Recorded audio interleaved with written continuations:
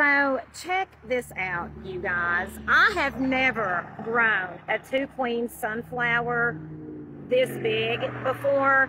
Last time I counted, it had 33 heads on it, and I mean, I noticed today that it's just growing even more. Like, it is just full. Now, this is my electroculture bed, and here is another 2 queens in it. This one back here is the non-electroculture, and we'll see how many. Last time I counted, that one had 20 heads, but check this out.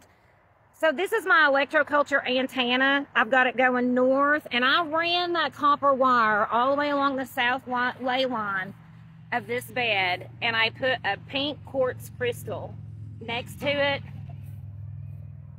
and that's what it that's what it did. It's the biggest one. So here is an update on my crystal copper 2 queen sunflower. This is my electroculture bed. I stuck that crystal, rose quartz crystal, down beside it. It is still going insane. I've lost count of how many heads are on this thing.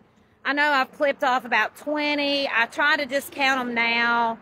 There's over 50. So I would probably say at least 100 heads have come off this thing. And this is one without the crystal. It shot up a little later than the other two.